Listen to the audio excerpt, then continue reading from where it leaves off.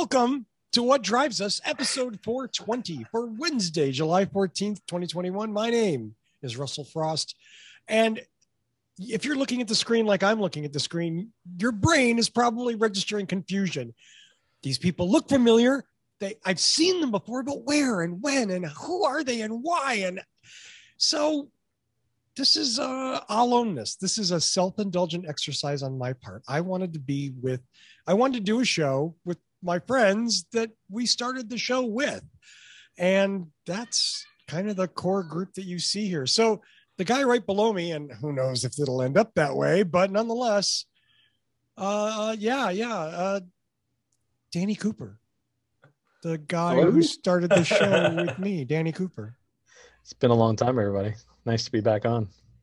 Thank you for allowing me to be back on, Russell and Tony. Right. And by the way, the check cashed. I appreciate your donation to be on the show tonight. Good to hear. It's my Russell Frost Pack Fund. Yeah. That's it. It's a pack donation. Sure. And next to him, another What Drives Us co-host, wearing the To Go Before shirt. Thank you, Tony, for that, by the way. That's always nice to see. Yeah, here for you. You've seen him up until a few months ago when he silently kind of faded away to do other things, and we missed him, so he came back, Mr. Tony Schaefer. Oh, hey. Yes. So episode 420. So I took a picture of myself and a friend getting ready for episode 420, and I think I'm one of them. Very similar. Yeah. The facial hair gave it away. Yeah, I want to see Tony with facial hair. Nobody wants to see me with facial hair. Only one person looks good with blonde facial hair, and that's Santa Claus. Yeah, I just end up looking like the lead singer of Nelson, and that is not good. With long blonde hair, no. I have nothing to say to that. So I'll just introduce our fourth and final member of tonight's show. One of, again, the original What Drives Us crew. It is Dr. Evan Fusco. Huh? What? What? Can't hear you. You want me to type this out so you can read it? I can't see. I wouldn't help a damn bit. Joining us via TTY is Dr. Evan Fusco. TTY. Wow. Man, it is fun to see you guys again. And absolutely a pleasure. So, and we have no agenda tonight. We have no news stories. We just wanted to talk. And I'm going to turn it over to Danny because Danny said he had something he wanted to say.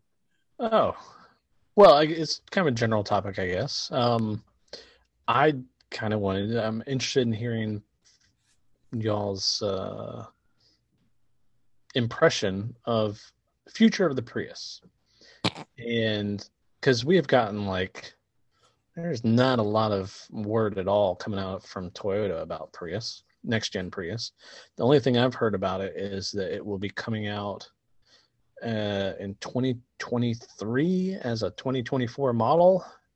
Otherwise, I've heard nothing. So, has Toyota given up on the Prius? Holy shit. That is absolutely right. Toyota typically does 6-year models. And I have the plug-in from 2017, and the 6th year would be 2003, 2004. Oh my God. I have totally lost track of time. Well, it would be an 8-year model changeover for the standard Prius at that point because it came out. Yeah, that's true.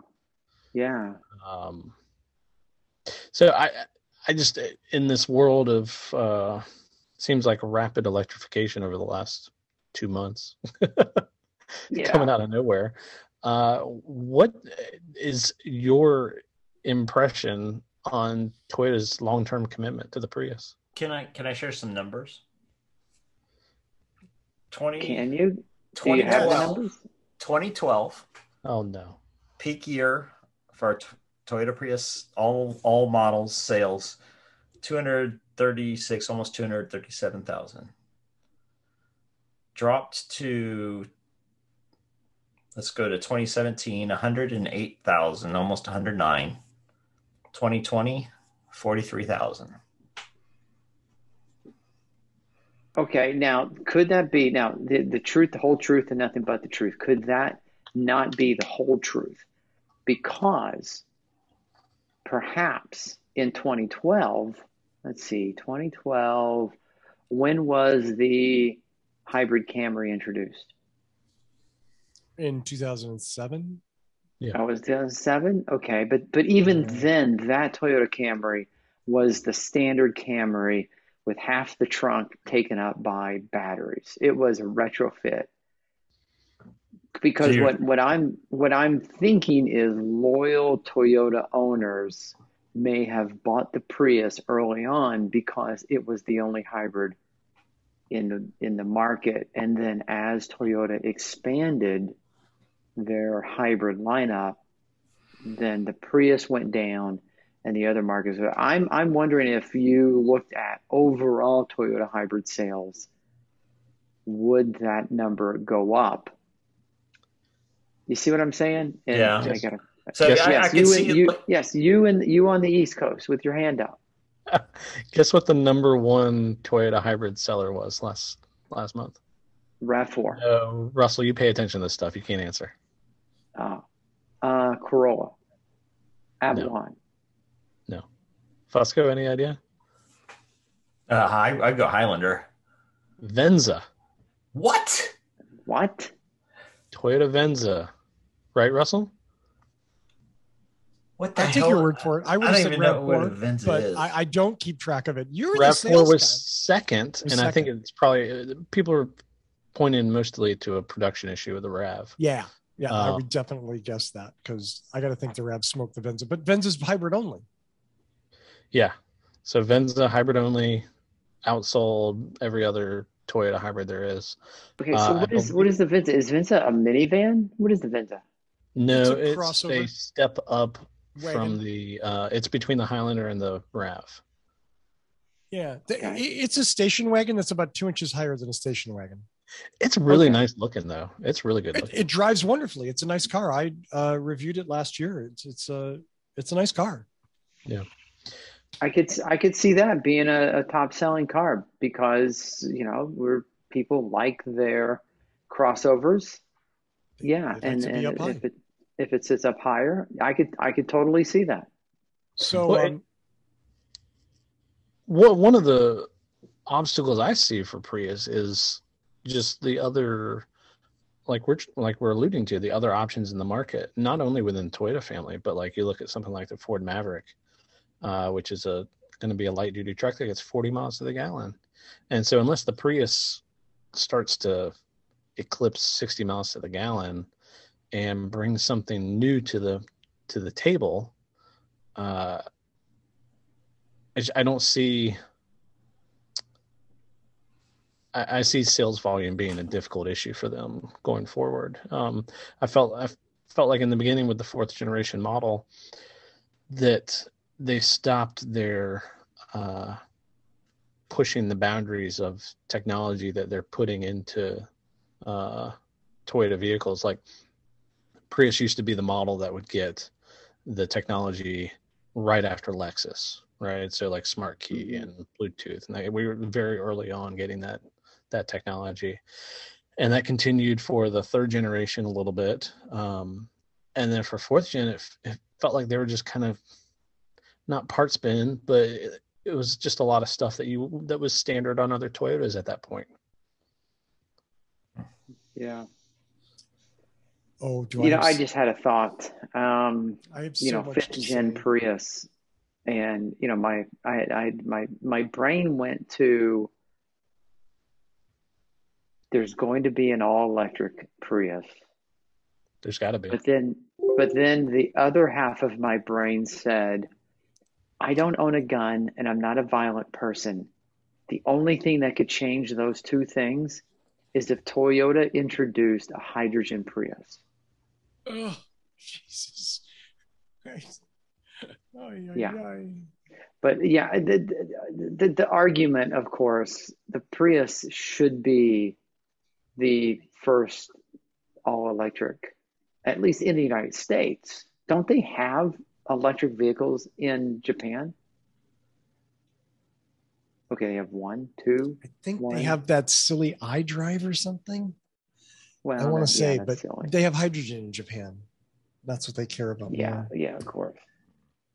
So but how is there not an all-electric vehicle in the Toyota lineup yet? Well, yeah. 5 weeks ago, I was in Texas at Plano at Toyota HQ for what Toyota called their HQ Confidential event. It was far and away the biggest model debut that they've ever had. Danny has been to a few of these things. You guys have certainly put up with enough of that. You've seen enough of that crap. And it's usually one, maybe two, maybe a family of vehicles, but it's usually one or a couple of things that might be loosely related. I mean, this is like 20 new vehicles, like the whole line. Okay. Oh, wow. It was an intense 4 days. And I'm going to, just to give you an idea of what, oh, wow, that's a little weird. It won't let me share a screen. Toyota's got control of your computer. Yeah, they have. Oh my God. You did say it was confidential. That's interesting. Okay, it doesn't matter. That was just part of the joke. So, we saw things like the new Tundra, the new Lexus NX, the brand new Corolla Cross, which is the Corolla crossover vehicle that's coming out. Wait for it. Gas only. Oh. Gas only. Corolla Cross. I mean, in the name, it's like, we're going to sell a buttload of these, kids. No, gas only. Gas only. And when I, at the press conference for the Corolla Cross, when I stood up and kind of sadly, like, not my intention, but I think I embarrassed the presenter, like said, look, you guys came out last year with the Venza that's hybrid only. You didn't invent hybrid technology, but you mainstreamed it. You made it the word. Your vehicle brand is the same as hybrid. And you're coming out with this car in 2021 as a gas only car. And she kind of looked at the ground and sort of kicked at the turf and kind of shuffled the mic back between a couple of hands and said, what, did you see the video that we ran? And I'm like, yeah. She said, but the little blue logo at the end, that's like a teaser. It's coming. It's coming. And I'm like, what are we waiting for? What do you mean it's coming? Why is it? Yeah, it's coming. It's hybrid technology. HSD is like been your baby for a million years. Since 1997. And it's going to take you some time to adapt the system to the Corolla Cross. Is that what I'm hearing? Oh, yeah. Hey. And so, of course, right, what's the next, not the next thing, but a little while later, I'm at the debut for the new Prius, the new special edition Prius. Oh, that's going to be exciting, right? Special edition Prius. Danny's already heard this rant. I'm sorry, Danny. It's going to be the new special edition Prius. It's the Nightmare. It's the Nightwing. No, wait. It's the Nightshade. And what is this? What is it? It's black. Everything is black. That's what Toyota's, they put all their chips on the table and went all black Prius. Now, that's the special edition Prius. They probably paid somebody a hell of a lot of money to come up with that idea. I got nothing. So there is nothing to have. I mean, so anyway, at this event, the electrification presentation was another one. I sprained both eyes rolling them so hard because the talk around electrification is so much double talk. It's so much. So when it comes to Toyota and electrification and hybrids and what they're doing, I have no clue, but they're not talking about it and they're not doing it. And come on, Ford comes out with an F-150 Lightning at $39,000. It's one of the most exciting vehicles that has come out since I've been doing What Drives Us since 2010. That's amazing. Ford. I get excited when I see the F-150 Lightning commercials. I would run out and buy one of those bastards. Yes, I would. I am not a truck driving man, but I would buy that truck. Yep. No audio, Danny. Are you muted? I should unmute myself, is what There you're you saying. Yeah. Toyota has seemed to put all their eggs in two different baskets. One is this hydrogen basket, which might work better in Japan than it does here. I have trouble. I can't condemn or applaud that move yet. But the other basket is the solid state battery technology. And I swear to God, it feels like we've been waiting on Toyota to come out with this announcement about their solid state battery technology for years. And maybe that's why we're getting the Prius pushed, is because maybe the Prius EV is going to have the solid state battery technology in it. And it just keeps getting delayed a little bit. But I mean, am I wrong here? It seems like there's the two places that they've put all their effort into. Yep. Yeah. If you're hanging your hat on a technology you don't have yet, that's not a good place to be. Well, I will say this. I mean, I've got a friend he's a Dodge Ram, or not Dodge Ram. I'm sorry that he would yell at me for that. He's a Ram truck owner, and he's very interested in electrifying, but wants to stay in a truck. Is very interested in the Lightning because of that. And then he looked up the charging network, and I told him about my long-term experiences with charging on a network, on a third-party network like that when I had my BMW i3. And it's just not the same experience that you get with a Tesla charging experience. And I think that's one place that I will definitely applaud Tesla for. But a buyer like him, for example, very interested in the electrification aspect of it, but the range of it is still an issue for him, because if he's going to spend like a Lightning that you're going to find on the lot, let's be honest, Russell, you're not going to find a $40,000 Lightning on the lot. Yeah. Those are the ones that are going to be sold to fleets.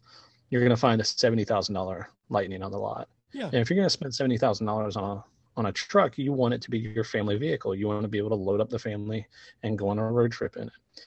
And for any of us who have depended on third-party charging networks to make any sort of long-term trip in a EV, it is a horrendous experience. And so to me, I get the idea that with the Leaf, you only need 100 miles of range to do what you want to do. It's a city car. But if you start committing these vehicles to being long-range vehicles and creating them in a way that are going to be used as long-range vehicles for family trips and for, things like that, you're going to need a 400 plus range, just like a gas car. And you're going to have to replicate that experience. And so I hate Toyota sitting on the sidelines like this, but I do see what I hope is their strategy of, once they release something, it's going to fill all these needs. Well, I think what I think your friend needs to get the F-150 Lightning, and then the other car needs to be a Corolla Cross for the long treks. See, everything's taken care of. He was talking I'm about glad I could help for his new little neighborhood area down in Charleston, and I was like, just buy a Nissan Leaf. It'll be cheaper than a golf cart. True. Evan, the only one here with an electric car is Evan Fusco. Evan. Well, I mean, I've long expressed my frustration and disappointment in Toyota for not pursuing electric stuff, and their approach to it. It's frustrating. It's confusing. it's really inexplicable. The rationale they've continued to use doesn't make any sense. So I don't know. Yeah, and like you said, waiting on solid state to come into prime time is crazy. I mean, an approach more like they did with using lithium in the Prius probably is a more logical approach. Start out with models that utilize existing technology that's proven in an automobile application, and then when you have your solid state battery, you sell it as an upgraded option, right? And you have your Prius EV Plus or whatever the hell you want to call it that has their fancy dancy new solid state battery, and eventually you transition that into the main battery for all your vehicle lines. But sitting around and waiting, you just wait, hold your breath. We'll have it. It'll be the best. Okay. Yeah. In the meantime, everybody's leaving you in the dust. Yeah. Even Ford. Now, I in 2017, when I bought my Prime, I had several people who were confused, I guess, because, I pushing electrification, a fan of electric vehicles. Why did I buy another plug-in hybrid and not go full electric? And, like Danny had said, you can see Toyota strategy potentially. I just may be the ideal Prius Prime owner. So I can fully charge my vehicle and get about 30 miles to a charge right now. I work 14 miles away. So on a really good day, I can drive there and back on one charge. But I don't have to worry about that because I can charge for free at work. So I'm topping off at work. I'm topping off at home. My regular commute and then a few errands around town, 100% EV. Over the 4th of July week, I drove home 402 miles. I did that on the interstate, maintaining interstate speeds the entire time, did not have to stop and recharge, refuel, or anything.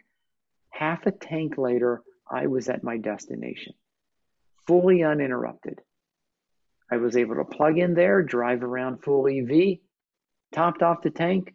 I drove back 402 miles, 7.5 hours, fully uninterrupted, didn't have to stop for anything. And now I'm driving back and forth to work, fully EV. That, I think, is Toyota's strategy. Well, it's partially Ford's strategy now too, right? They've got the plug-in. They have a plug-in F-150, right? Or is it just a hybrid?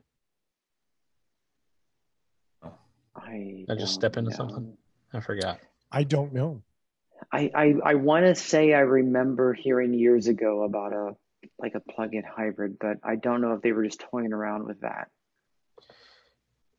I guess I don't understand why that's not Whoa. a larger strategy.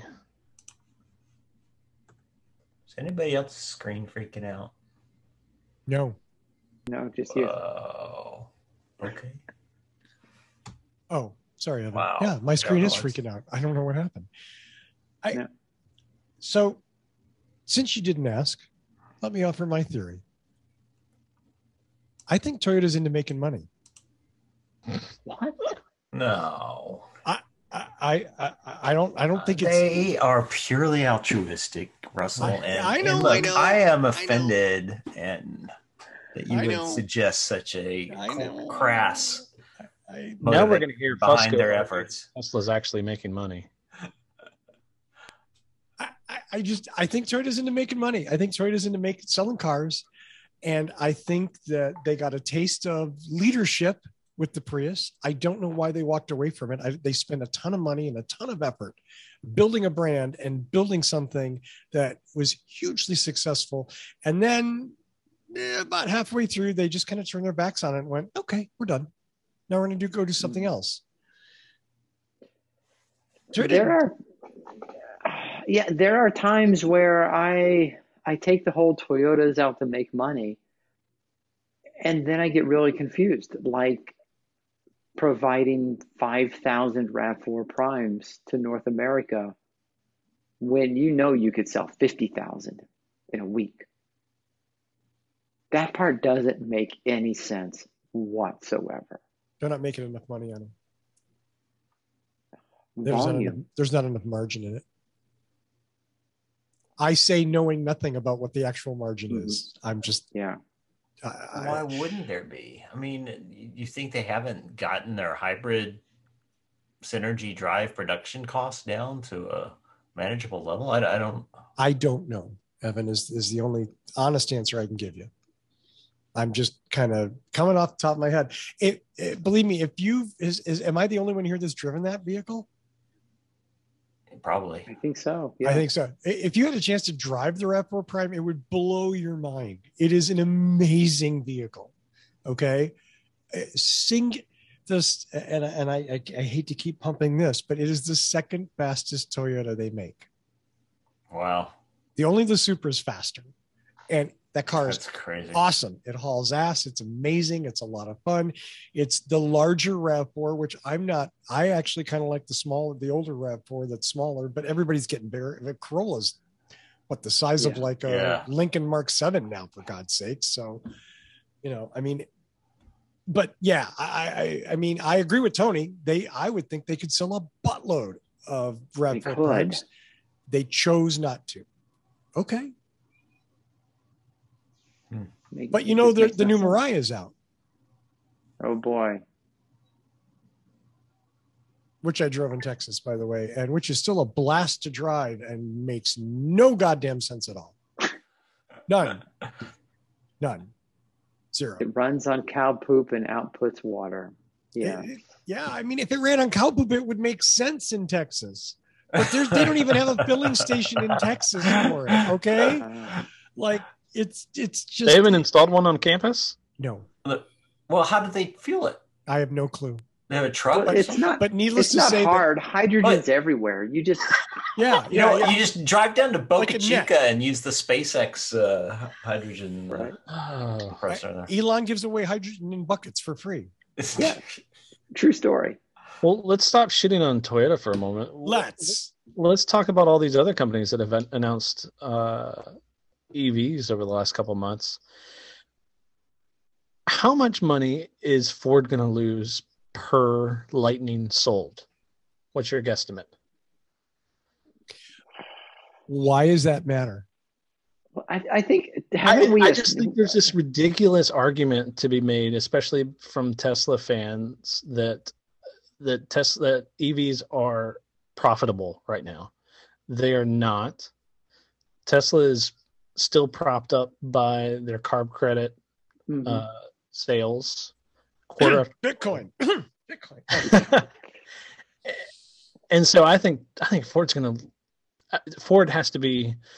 I think Ford probably sees as they have to lose their asses on selling some cars to give this a shot, or face some sort of irrelevancy over an extended period of time. Because I think it's a lost lead. Sucked. Sorry, Tony, what? Oh, no. I was interrupting you. But I'm agreeing with you. I think it's a lost lead. I think Ford's coming out with this truck. And God damn it, how many people have asked me over the last 10 or 15 years, when is there going to be an electric truck? People have just said, if they had an electric truck, I'd consider an electric vehicle, but I don't want a sedan. I want a truck. God damn it, bring me a truck. Ford is bringing a truck that actually looks like a truck and not a 5-year-old mashing a bunch of geometric shapes together. It looks like a truck. It's a Ford truck, and you could take it to a Ford dealership and they'll actually possibly repair it for you. The Ford Lightning is the biggest thing to come to EVs. It's going to have the biggest splash, and they're losing money because they see the greenwashing writing on the wall, and they're willing to do it because they're bringing it to market, and it's green credits they don't have to purchase now. It's built into the car. So they're losing money and saving money at the same time. And it's marketing. That's my take. It's a lost lead. We've known this for years. The initial EV introduction is a losing, it's a losing battle. You make money later. So I think you're right.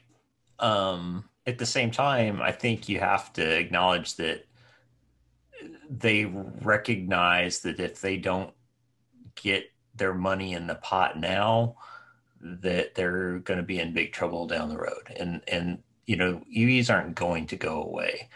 They are going to become profitable. They are going to become the vehicle of the future. When that is, if it's really going to be 20 years from now, a lot of people are skeptical. I'm skeptical, but it's where it's going. And I think you have to start working on that technology, working with that technology, working with the infrastructure, figuring out what works and what doesn't. A la the first generation Prius. At some point you got to go, let's throw something out there and see what sticks, and then we'll make it better, and we'll figure out how to make it a good vehicle. So I think there is a lot of that to this as well, and yeah, there's some glamour that comes along with that, being the first to market with a truck that looks like a truck that's an EV. And then when it kicks all the other EVs trucks ass, or all the other non-EV trucks ass on the road, then you get some hype around it. Like Tony said before, it is the most impressive EV that I've seen so far as its potential impact on the market. And I can't wait to see if sales are artificially limited by Ford on, we're willing to sell these, but we're losing money on each one. We're not going to sell that many. Or if they're going to just open the floodgates and sell what they can. I mean, I don't know what the story is with the Mach-E right now. I know the availability of that is pretty low. But so I don't know if they were expecting to sell a lot of the Mach-E's, but they've got to be expecting to sell a shit ton of these F-150 Lightnings. Yeah, I would think so. I've only heard two types of reviews about the Mach-E. One is good, and the other is amazing. So yeah, I've not seen a negative review of a Mach-E yet. Yeah. I'm seeing them here. I haven't driven one yet, but I'm seeing them all over the roads. So people are buying them. People are getting them recently too. Yeah. I'm sorry. I've only seen one in the wild. Oh, the Volkswagen ID4. Yeah, I've seen the ID4. Oh, really? Not as many as Mach-E, but I've seen a couple of ID4s here. But I'm in EV land, so yeah, it's definitely a weird market for that. I want to add something to what Danny said about the Lightning, in that I think number one, Ford's planning on making money, losing money. They're going to do whatever they're going to do with this. But I think they're also looking at the competition. I think they're looking at the time. And I also think they're looking at an incoming political administration that maybe is going to work out some new credits for these vehicles that the previous administration would never have considered doing. Now, of course, there's Congress and lots of other hurdles to that. But I think that's what's going on with that, is that Ford's just saying, you know what, the time's right. We got to let's go now, rather than wait and be fourth place behind the Silverado electric and the Ram electric and, whatever else is, the Cybertruck, God forbid. Yeah, that's never going to, just for the record, Cybertruck doesn't exist. It does. There's one with a dented glass driver window somewhere. Yeah. Two, that's right. Two broken. Yeah. Two broken windows. Okay, so mentioned earlier, on a I don't even know the scale. The ID4. What do you think, Volkswagen? Future. Would you buy an ID4 over any other vehicle?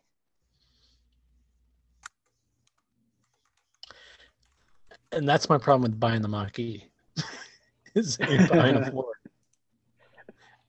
I don't have the best track record with Fords, so. But it's like when you eliminate so many of the problems that Volkswagen's had over the years with transmissions and just any moving mechanical part of a Volkswagen, cheat devices, and diesel. And you don't have to worry about the emissions control systems. Right. I mean, I'll say, I mean, when I see an ID4 advertisement on television, and or when I see the car, I think that's not bad. And then I'm like, oh, that's right. This is like VW's first EV. Probably not a winning bet. So I haven't driven the ID4 yet. I have talked to people that have driven the ID4. One of them yesterday, our friend John Volker, who spoke glowingly of it. So is interested in that and several other electric vehicles. I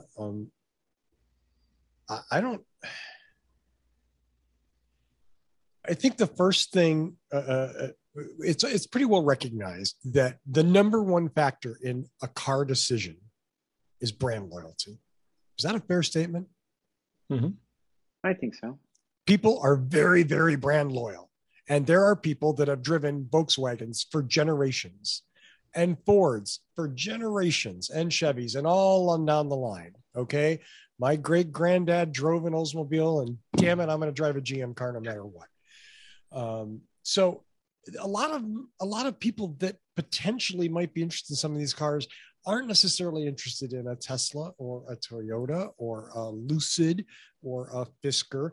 They want a Ford or a Chevy or a Volkswagen, because that's the thing that they trust. That's what they gather to their bosom and hug very, very lovingly. Anything else would be them taking a big risk. I think that's the thing we forget. Like, some people are, they're going to buy it. It's electric. And it has, how many times has this group, all the four of us, said, God, we wish Toyota would make an electric car because we love Toyota and we want to buy an electric car from them. Yep. Even though there are other electric cars out there. Now, Evan went to Tesla. Danny's had the i3. Tony has a plug-in, which is sort of like an EV. I mean, and I'm driving a 13-year-old Prius. But so, yeah, I mean, I think that's part of it. I think there's a certain amount of success these companies are going to see no matter what. Their halo is going to be a little shinier. So, yeah, maybe Ford's going to lose a little money. I don't know. I don't. Is this a sort of question that we don't know the answer to until we've got, 5 or 6 years under the belt of these batteries to see what our failure rate is looking like? And I think the other is like audited financial results, right? I mean, until you see some 10Ks and some quarterly reports, how do you know? We're just guessing. And the one American company that's making EVs has got to be the least trustworthy when it comes to financials. So we can't even use them as a touchstone. Yeah.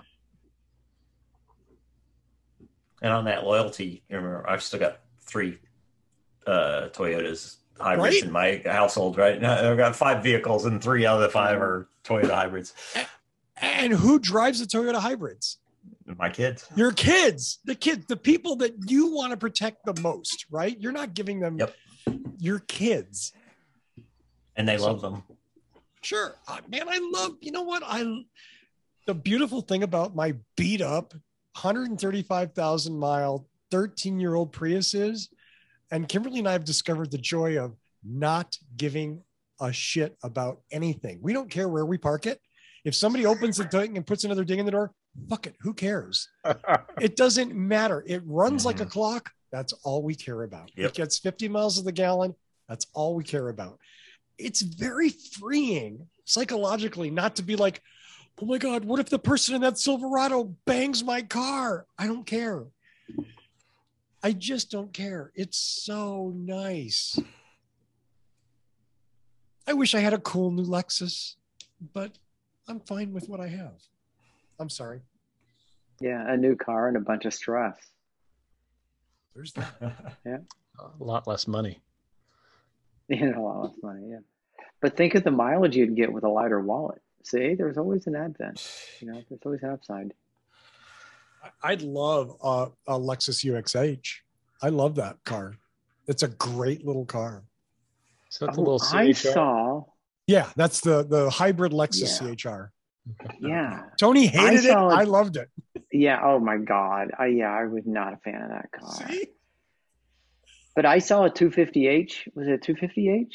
It was like a new 250H in a parking garage last weekend, and that was a slick looking car.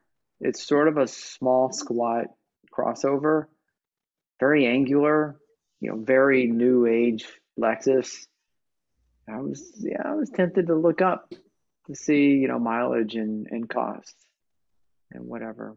I got good mileage, not Tony Schaefer mileage, but I did really well with that car, and I drove the living hell out of it. I'm sure you did. Yeah, that's as I am wont to do. Yeah. I'm sorry, Danny. What was your original point? Was it just? I don't even know at this point. I don't even know either. I think I was just what I'm interested in is Toyota has proven that their hybrid battery technology is pretty bulletproof. Yes, but there is an expiration date on them. The early Nissan Leafs proved that there can be significant battery degradation issues. And so I'm just really interested to see, now that we have these new entrants manufacturer-wise into the market, on seeing who ends up having battery issues and who doesn't. And other components too. I mean, there's, you got motor issues, which if I were to put it on one company, I would say that Volkswagen's going to have issues before anybody else. Are you picking on Volkswagen? I'm more than happy to pick on Volkswagen. Not going to get a lot of argument here, I don't think. So I grew up riding in a diesel Volkswagen Rabbit. Jesus. Someone hated you.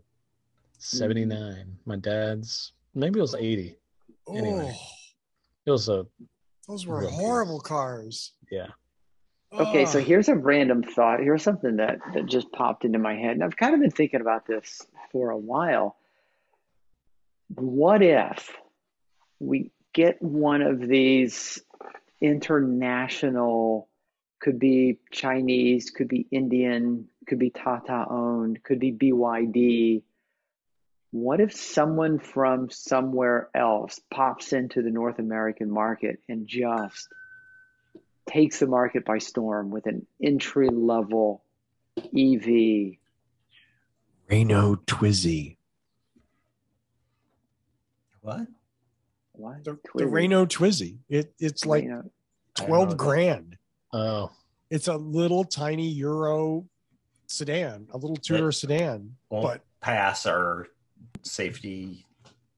Well, isn't that the same reason that the Prius isn't doing well? I mean, it just doesn't fit with the body style of car that Americans are looking for right now.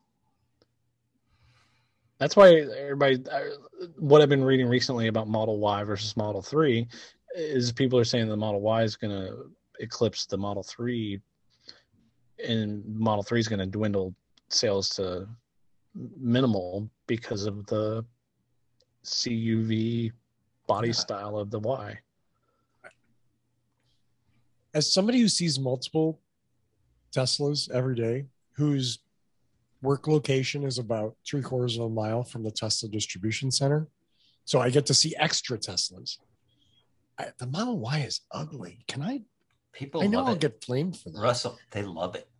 I know. I'm just like left and right. I'm seeing the same thing that Danny's talking about. They go, they think they want a 3, and then they ride in a Y, and they love it. That car is ass ugly. Is it a true hatchback or is it a trunk? I think it's a hatchback. It's sort of, See, I mean, it's like a pregnant 3 hatchback. Well, and that's what would sell it for me over the 3. Right. Well, and the 3s. I mean, I can't get it at ice chest in the trunk of my 3. I have to put it in the back in through the back seat with the seat folded down. But if I remember correctly, you can put ice and shrimp in the front of the Mach-E. Yeah. Ford wins. That's an obscure ad reference. Nice. Right there. That was good. Yeah. Nice. Yeah. That was good. That was good. And you can fit like 3 times the amount of shrimp and ice in the Lightning. I'll tee one up for Dr. Fusco. Dr. Fusco, do you think it's a problem that Tesla's models are aging out? That they're aging out? How do you mean aging out? I mean, the Model S is essentially what? Like 8 years old? Yeah. The Model 3's 5 years old, 4 years old, and is essentially the same vehicle that it is. I mean, and that's why we're getting like the Model S Plaid. Yay. Yeah. It's a Model S, except it's faster. Yeah. Yeah. And, other than the minor facelifts, you're right. They haven't done a whole lot to them. Yeah, it probably is a little bit of a problem. I think people do like to, Americans are fickle and they like to see new and bigger and better and fancier and have a good reason to justify buying something new and different. So Tesla's definitely not iterating their current models a lot, and instead is kind of focusing on producing sort of new ones. That takes a long ass time. Allegedly. Yeah, let me tell you what I see as the issue of Tesla's getting old. And that is Russell is driving a 14-year-old Prius. Is that what you said? 13-year-old Prius, 130,000 X miles. If anything goes wrong with that car, you know that Toyota produced enough parts that you can acquire a part, fix that car. Yeah, easily. Yes. And we know that early in the days, 10 years ago, every part Tesla manufactured went into cars. And they were making model changes on the fly. Sometimes 3 or 4 times a year, something would change in the same model of car. Now those cars are hitting the secondary market. If anything goes wrong with a 10 or 12-year-old Model S, are they going to be able to find parts to fix it? Because Tesla wasn't manufacturing those parts. Tesla was putting every single part into a car to get it out on the road. That's what I see as the problem of aging Teslas. There's no parts out there to repair them. Maybe. First, there's so many fewer parts. And the parts that there are relatively interchangeable. So your motor dies in your 2012, they can put a 2014 motor in it. It's not that different. So even you're right. Like my wife's the onboard charger on her Model X failed and got replaced with a different model than she had, but it was like a newer generation. So it's plug and play. And that's one of the advantages of the fact that they aren't constantly changing, is that pretty much everything that fit on 2012 still fits on 2020 on those same models. No, I hope so. Yeah. I'm absolutely wrong. No, but you're right. I don't think you're totally wrong. I think it's probably not going to be as big of a problem as it would be for a conventional automobile that has 20,000 pieces of parts in it that can all fail. Generally, you're taking out one whole big piece and putting a new whole big piece in, rather than a whole bunch of little pieces that need to be individually replaced in a conventional vehicle. But there certainly could be issues with that going forward, and it could be expensive or really difficult to repair. Fortunately, we do see a few third-party, non-manufacturer repair folks out there that are poaching parts off of old vehicles and using those. So I don't know. It'll be interesting to see. I'm not saying it's not going to happen at all. What are they taking out of the Volt? The Volt? Well, yeah, is that what you said? No. They're taking out old vehicles. Old vehicles. Sorry. Okay. Did you see the piece on Rich Rebuilds? Rich Benoit? I forgot how to pronounce it. Yeah, Rich Benoit. Rich Benoit. Did you guys see that? It was a Tesla owner, had an issue. I think it was a pump or something. He took it to Tesla. They said, it'll be about $16,000 to fix that. Oof. Somehow Rich got involved. He looked at it and he said, "Oh, I know what that part is." He went out and I want to say the article I read made it sound like he just went to a big box store, bought a $700 part or something, fixed the car for $700 after Tesla had Jeez. quoted $16,000. Is the big issue also still with Teslas on the wreck repairs, body panels and whatnot? As far as I haven't seen as much chatter about long delays for repairs, but I that may just be that people quit bitching about it. I don't know, because there were some really ridiculous long timelines for getting parts, and I know there's still a little bit of shortage. Like I had I don't even know, like a lower body skirt break. I don't know if I hit a curve where it just wore out or what, but and my service guy was able to get his hands on one, but he said there's probably, I checked the inventory, there's 25 of them, but there's probably requests from 75 different repair people for them. So it certainly implied that there's still some sort of shortage on a lot of these body panel parts and things. I do want to acknowledge one thing when talking about Tesla not iterating and that their body cells are getting old. I get that they iterate with OTA. I get that it's software updates and that stuff's constantly coming in, and that the cars, it's not like buying a 13-year-old Toyota that is what it is and never changes. I get that. But from a new car buyer perspective, if your 2021 looks exactly like your 2016, it's a little bit more difficult to sell it because it looks like it's 5 years old. Yeah, but I have to say, maybe other than what you guys were saying about the Model Y, and I don't think it's as offensive as you guys were making it out to be. The Y? But I think, I actually like the slick, smooth look of the Tesla. I think it's relatively timeless. I don't mind the fact that a 21 looks like a 16. It doesn't bother me at all. Of course, I don't own one, but that's what I was going to say. I think you're only I'm now not concerned. starting to see age of the Model S come into play. And I think that has more to do with the fact that you were seeing them so often for so long. But I agree with Tony, the timeless silhouette of the Tesla, they definitely have that working for them to their advantage. I don't think they can go like. Does anybody ever talk about the timeless silhouette of the 2017 Corolla? I'm just curious. Like, I don't mean to refute everything you say with one smart ass remark, but again, no. I live in a world that is like, these things are like flies around me. Okay, Teslas. It's just boring. What? Oh. I do find the Model 3 to be very boring. Really? Do I find the Model 3 boring? Really? Yeah. No, I do. Is what it's an electric Corolla. Wow. The Model Y is more interesting to me than the 3. The Model Y is like, how can we make a Model 3 uglier? Oh, here's how. At least the Model 3 is cute. Dang. But the Model Y is ugly. Oh God! I don't agree with you guys on that's fine. I like their styling. I think the Model 3 is the best styling of any of them. It's small. It just feels and looks sportier than anything else.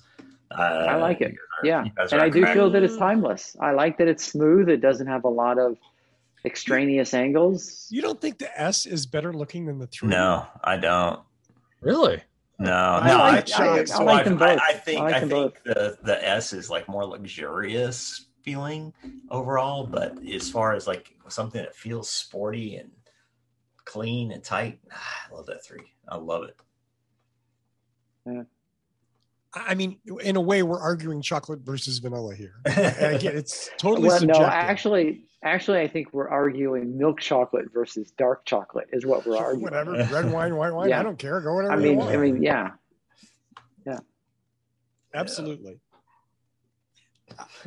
But like we're approaching 10 years on the Model S, right? I mean, we're getting close, and it has not changed a whole lot. I mean, if you haven't been paying attention, you're not immediately going to pick up that there's a pre-facelift and post-facelift version going on out there. I mean, it's that they still look the same, and it probably is time for somebody to go, yeah, let's change the styling a little bit so people think we're still making new cars.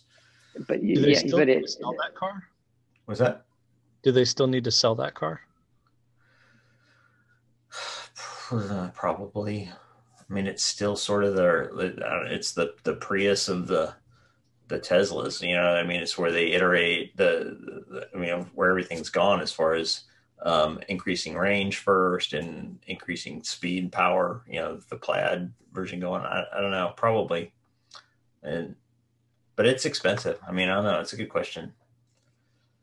Do they need to keep making the X? I mean, God, that's when they need to fucking fix and get rid of those damn Falcon Wing doors. I mean, no doubt. Well, that production's pretty much gone to nil, right? Yeah. Hasn't. Wise killed it. Yeah. Well, that's probably good. That's RAV4 hybrid versus Prius V. You know. Yeah. Man, that's painful. Yeah, I was going to say, even if Tesla changed any model, shape or anything, it is not going to be RAV4 dramatic. I mean, God, RAV4 went from the cute little thing to that abomination with the pointy hood, whatever, like they're jousting. You know what I'm talking about. The thing with the emblem that's like 15 foot in front of the windshield. And then the recent iteration is now flat and pug-nosed. Got a lot of shoulder to it. Yeah, it's like you look at those and you can't even tell they're the same car. If not for the badging, you would think they were completely different models. The most recent one is damn attractive, though. Like the RAV4 Prime is the car I lust after the most. Yeah, but I'm just saying, Tesla doesn't need to change much, and I don't think they would. Whereas these other manufacturers are just doing whole scale, dramatic, everything changes. Yeah. You need to drive a RAV4 Prime, Danny Cooper. Oh, I know. I need to own a RAV4 Prime. Well, there's a guy about an hour and a half away who emailed me who got one and offered to let me come out and drive it. I need to because I don't know if you guys saw my tweet or not. You tweet? I tweet. He does, actually. But production, like they're not taking any more orders for the Prime. Oh, they're not? They're not. No. I didn't know that. They are so overloaded with orders that they are shutting down. They're not accepting any more orders. And it might be for this entire generation. So it might be like, because there's going to be a new RAV in 3 years, probably, something like that. So we may have to wait until then to be able to get through this backlog of Prime orders. Wow. That is the responsible way to address high demand. Shut down taking orders. Hey, everybody wants this. Quick, stop taking orders. What the hell? They were building that one in Canada, right? And so I think they still have to ship all the battery modules from Japan, which I think because of COVID, it really killed their ability to produce. All right, Cooper, you big fat liar. I don't see a tweet from you since 2016. No, from Prius Chat. Prius Chat. Sorry. Yeah. Danny Cooper? No. Who's Danny Cooper? The Danny Cooper. Thank you very much. Oh. The. Yes. Ohio State University. But yeah, I lust after that car. That thing is... It's the total package. I mean, man, just fast as hell. Great cargo capabilities. Yeah, I was trying to get my wife in a RAV4 Prime, and back when they were still taking orders, I just couldn't do it. It's limited availability that obviously, but you know what? You could get a new Mirai. So about that Ford Lightning, did you guys hear about that? Did I tell you I drove a Mirai in Texas, the new one? Yeah. And how was it? And everyone fell asleep. And it was like that's like a hypnotized thing. I drove a Mirai. Well, here's the thing: No is one- that no our, one our fucking mind cares. goes to the first gen Mirai, which Yeah. was a bit of a snoozer. That second gen one looks amazing. I mean, I've only seen that full size model that we saw in Greensboro, but how did they execute it? Like powertrain? Is it feel like any other EV? So are we going to disagree? Are you saying that the first generation Mirai didn't drive well? No, I mean, I liked it. It's just it was very polarizing, and I think that this generation Are we talking about styling now or powertrain? styling. That's Styling. pretty much all I ever No, talk about. absolutely. Yes.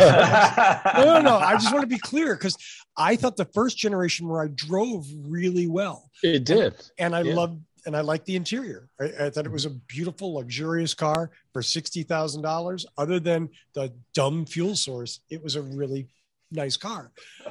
Same thing with this car. No change at all. It looks better on the outside. Still drives great. It drives like a big, fat, luxurious SUV. It's nice to ride in, but it uses. You've got to own a unicorn farm, or you can't drive the damn thing. So what's the point? Look great on a shelf. Yeah, I mean, if I was a car collector, I'd love to have that car. But even then, God, what a joke. yeah, no. I mean, so yeah, it's. I'm working on editing a review because they made me. I drove it because they asked nicely, and it's a fun car. For it. I'm sorry. And there was no one else in line for it. And there was no one else in line.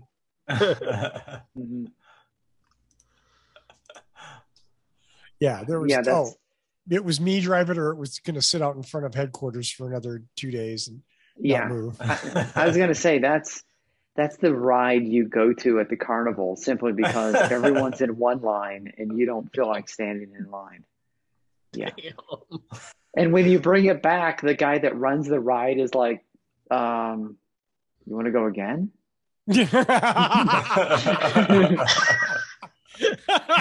Don't even have to get out, man. You can just keep going. Yeah. Well, episode 840, I wonder what we'll be talking about as far as hydrogen goes. When? Episode 840. Just double 840. whatever Oh, today's at. We'll be talking about how dumb it was that we wasted billions of dollars on hydrogen for consumer vehicles when it only makes sense for commercial vehicles. That's what we'll be talking about. And that's another Patrick Connor 10-year long bet that he'll claim I lost, that I won, but nonetheless. I do find the application on the the cargo docks very interesting. Absolutely. Yes. I mean, it's hydrogen as a fuel is still dumb because it takes more energy to make than it saves, but getting fossil fuel burners off the road, it's a step in the right direction ish, assuming that it's green hydrogen. Yes. Yeah. And hydrogen's not a fuel, it's a fuel carrier. What is it? It's not an energy source, it's an energy carrier. Okay. Also gasoline, but But you can burn gasoline to generate energy. You have to consume energy to strip the hydrogen, and then you pass the hydrogen through a molecule to create the energy. It's a carrier. It's not a source. Well, okay. And that's why it's inefficient. That's why I'm splitting hairs here. That's why it's such an inefficient method, is because it takes as much or more energy to separate the hydrogen molecule than you actually get out of consuming it in the car. Let's work towards wrapping the show up. Evan, is there anything you'd like to bring up?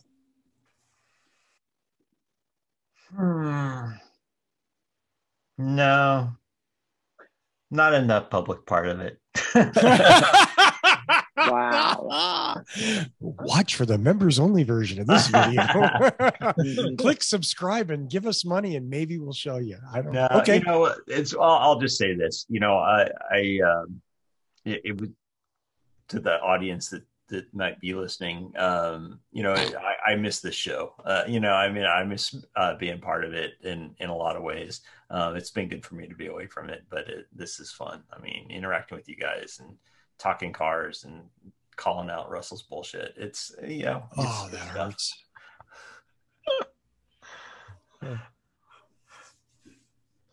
Okay. Well, I guess that's something. I mean, you call me, calling me on my bullshit is something. Somebody's got to. Schaefer, what about you? I'm doing, I'm doing a shout out to you three. This is a show like the shows we did for the first, 200 episodes? Yeah. And I mean, sometimes we even, so people who've recently subscribed and started watching the show might not know the first. I don't even know that you could ever find the first 100 episodes or whatever. Because it was audio only to begin with. Yeah. And sometimes there was news to talk about, and sometimes there was just no news. I mean, literally, sometimes there was nothing to talk about. So it was this. It was us sitting around with microphones and just kind of freewheeling, whatever, and just bouncing from topic to topic, having that discussion. And it really was what we did here this evening, which was kind of you can imagine 4 guys sitting around a campfire, drinking a beer and just talking shit. And, here's what's going on in the world of EVs, and here's what we're thinking, and here's what's going on. And that is the essence of what drives us, that, to Evan's point, that I miss, is just being able to just sit around, talk shit, and, bounce from topic to topic and call out Russell's bullshit. Yeah. Okay. I also want to add that a lot of those early shows were like 2.5 hours long. They really were. They were so goddamn long. And I have how did we do it? Were we that much younger then? I mean, because and we were still going after 2.5 hours. We'd end the show and then talk for another 45 minutes afterwards. It's like, what the heck? But there were no other sources for that stuff. A lot of it was things that had come up on Prius chat and it sparked some memory.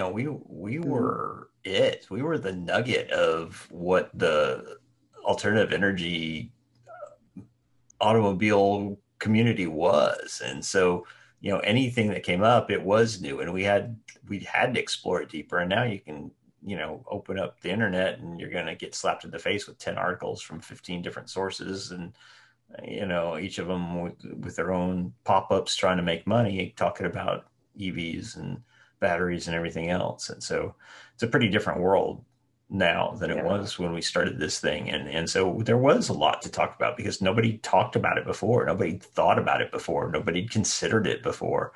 And I don't know, I think it really made things really interesting to kind of pontificate about and prognosticate about and where things were going to go. Yeah. Fair point. In context. Yeah. Now we're just one voice among millions. Yeah. Speaking of one voice among millions, Danny Cooper. What Speaking are you of holding? insignificant voices. What are you holding back, Danny Cooper? I hold back nothing, but thank you. Okay. I just wanted to say thanks for pulling this together, Russell. Really appreciate it. Any chance that I have to call you on your bullshit is always a welcome opportunity. You 3 guys have had such an effect on my life. I've known you all since I was in my early 20s, and now I've got kids of my own. Twice he's brought that shit up. Yeah. Now I've got school age kids, and Fusco has kids that are about to graduate college, and so it's just amazing how life has gone on, time has passed, new cars have come out, industries have been created, and the three of you guys have always kind of been around for me as a part of that, and so I really appreciate all that, and look forward to the future years where we can get back together and do this again. And I also really appreciate the folks who are continuing to carry the What Drives Us torch with Russell. Appreciate their dedication. Yeah, absolutely. You mean the idiots? Yes. Yeah, because they still don't get paid. All of Mostly them. Yeah, That's true. They get nothing. They're wonderful humans. So I want to say how awesome it is that there hasn't been a single reference to the pink tent over Danny's shoulder. And I think that's awesome. For an hour, people have been wondering why the hell there's a pink tent behind Danny. And I don't even think you need to describe it or explain it, because that would just ruin it. It's an answer that will not be provided. Some things are better left as an enigma, as a mystery. Oh, gorgeous. Yeah, I drape myself in my flag. Now those drapes, on the other hand, you got some explaining to do. Yeah, ick.